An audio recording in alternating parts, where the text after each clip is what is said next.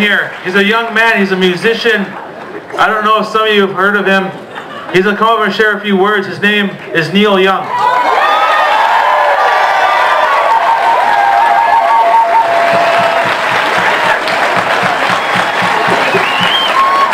Thank you so much. We stand with you. We are with you. We're with the farmers. We're with the ranchers. We're with the Indians in the USA. We are with the First Nations people of Canada. We say, honor the treaties. Honor our agreements. Honor your word. Keep your word. My mother always said to me, keep your word and clean up your mess, Neil.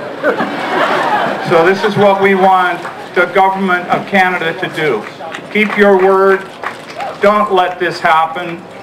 It's on First Nations land. They have the right to stop it. Let them speak. Don't bowl over them like they weren't there, because they are there, and they will be held to pay.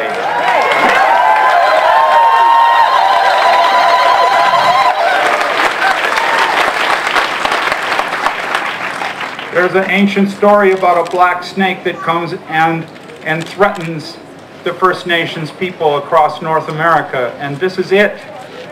It stretches from the tar sands of Alberta to the Gulf of Mexico, and it carries this poison that is going to do incredible damage to Mother Earth. 3 times as much CO2 in this oil as any other oil on the planet.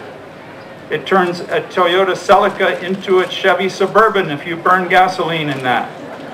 That's what happens. And this is what's going down this pipeline. For who? For what? It's not for you. It's not for us. It goes to a tax-free zone in Texas so that it can be shipped to Asia or somewhere else in the world and used in automobiles to pollute.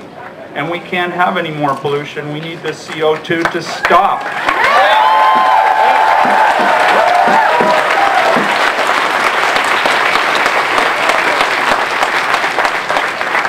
That's why I stand with my friends.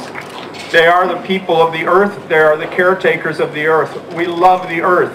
We don't want to see this happen. Our grandchildren will be trying so hard to dig themselves out of the hole that we're digging right now just to make a few bucks over the last few years of the fossil fuel age.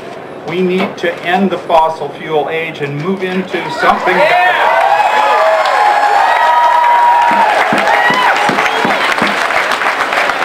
So I say to President Obama, this is your defining moment in the history of the world. Make your statement, and make a statement that's good for all time. It's a change. The change is coming. Why not give it a push? Why not stand up and put America on the right side of history?